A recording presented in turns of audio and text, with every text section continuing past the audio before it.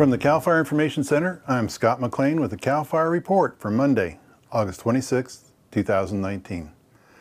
Last week, amid yet another week of triple-digit temperatures, California firefighters saw a steady flow of new wildfires. In total, 202 new fires started statewide across all jurisdictions. Of those 202, 164 were within CAL FIRE's jurisdiction. Switching over to the statewide fire map, you can see that there are currently 4 active wildfires, with most of those in Northern California. Let's take a closer look at a few of those active fires, starting with the mountain fire in Shasta County. The mountain fire started on Thursday, August 22nd, north of Bella Vista. Within just a few hours, it grew to 600 acres and led to evacuation of several surrounding communities. However, thanks to the aggressive initial attack by firefighters, the mountain fire was kept growing any further than the 600 acres, and residents were able to return home relatively quickly. The mountain fire currently remains at 600 acres and is up to 95% contained. Next up, another fire started yesterday along the California-Mexican border again. This one is known as the Border 10 fire and is burning along the area east of the Otay port of entry, about a half-mile south of the border. The Border 10 fire did cross over into the U.S., but firefighters were able to quickly stop its spread at 20 acres. The Border 10 fire is currently at 75% contained. And lastly, we have the Long Valley fire, which started over the weekend off of Highway 395 north of the Hallelujah Junction. That fire is being managed by the Bureau of Land Management, and according to the latest update, is currently just over 2,400 acres and is 50% contained. You can find more on the Long Valley Fire by visiting InciWeb, that's INCIWEB.nwcg.org. As we move into this week, hot and dry conditions are expected to continue across the state, with temperatures 5 to 10 degrees above average, I believe in Northern California up to 107. Those temperatures and the humidity are expected to return a little closer to normal in Northern California as we enter the weekend though. But Southern California will remain mostly unchanged.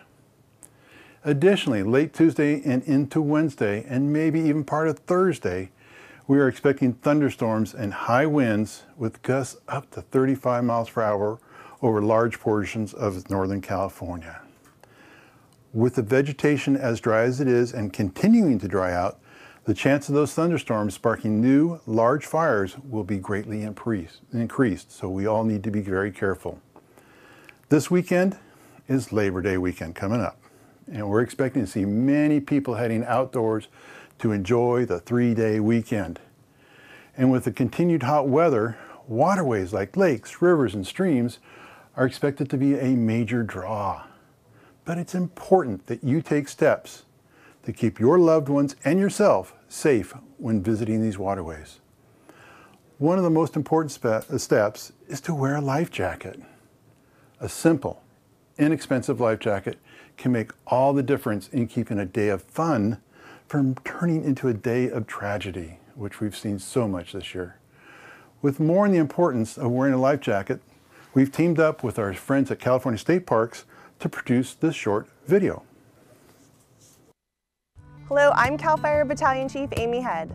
And I'm Information Officer Adeline Yee with California State Parks. We recommend that everyone wear a life jacket at all times when near, on, or in the water. But especially make sure your kids wear a properly fitted U.S. Coast Guard approved life jacket. I don't need it, or I can swim, or I don't feel like wearing it, are all things heard when told to put on a life jacket. Each year, hundreds of drowning victims were reported as not wearing a life jacket. If you're planning to head out to California's waterways this summer, wearing jacket can greatly increase your chances of survival. Be sure it fits snugly and does not ride up over the bottom of your child's ears. Never use a life jacket that's too big, because it may slip off easily when wet. And just by following these few rules, you can ensure a safe and fun time with your family on California's waterways. And as Captain Cal says, safety starts with you. For more information, visit parks.ca.gov and fire.ca.gov.